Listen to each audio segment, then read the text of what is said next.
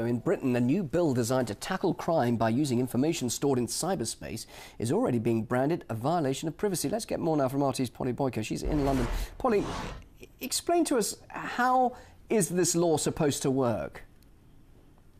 Bill, the way it would work, if passed, is that the police and security services would have unbridled access to your internet data by obliging mobile phone service providers and internet providers to store that internet history, your data, for a year. Now, the government say that it's a necessary move in order to safeguard the public and to fight crime that's being organised through the internet increasingly, such as extremism and pedophile rings, but civil liberties groups are up in arms about it. They say it's an infringement of your civil rights. They've called it the Snoopers Charter.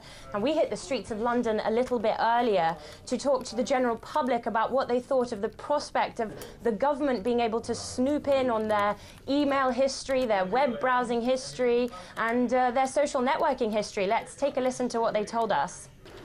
How would you feel about the police having access to your personal internet search history? Not so good without my consent. I think as long as I gave my consent, I wouldn't mind, because I can see the benefit of it being used to help solve crime.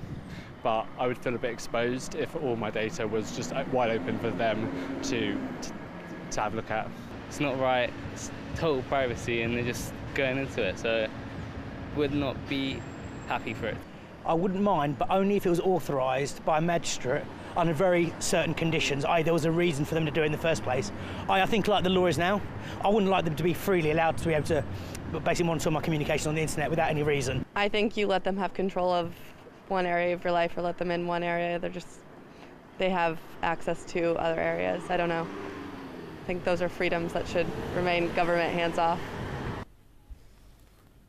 Now, the Home Secretary, Theresa May, she's behind the draft bill, and she's been lobbying it quite aggressively, and some critics saying in rather a bizarre fashion, actually. She said in an interview with The Sun today that criminals, terrorists and paedophiles will want MPs to vote against this bill, whereas victims of crime, police and the public will want them to vote for it. And it's a question of whose side you're on. Now, I've got Nick Pickles, who's the director of civil liberties group Big Brother Watch, in the studio here with me. Now, Nick, whose side are you on? Are all the people opposed to this legislation criminals, terrorists and paedophiles, as the Home Secretary suggests? No, and it's blatantly ridiculous to say that everybody opposed to this bill falls into those categories. There are people from every political party, senior law enforcement officers, technical experts about the internet, even Tim Berners-Lee warning about this bill. So I think it was a very crude argument, and one that didn't help anybody from the Home Secretary.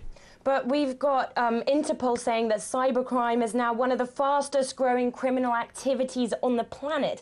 I mean, the government's right for looking for some sort of solution to this growing problem. Well, and the big thing about this bill is that if you're looking for a needle in a haystack, you don't solve a problem by adding lots more hay. We should have new powers, but they should be used against individuals and known operations. What this bill proposes is that everybody in the country's behaviour is monitored, and we're all treated as suspects. Well, there you have it, a very controversial idea from the Home Office bill, and one that might not go down too well with the rest of the government. We've got reports that Deputy Prime Minister Nick Clegg is preparing to oppose it because of the prospect of infringement of civil rights here in the UK. An ongoing story. Thanks very much indeed. Polly Boyko live there in London.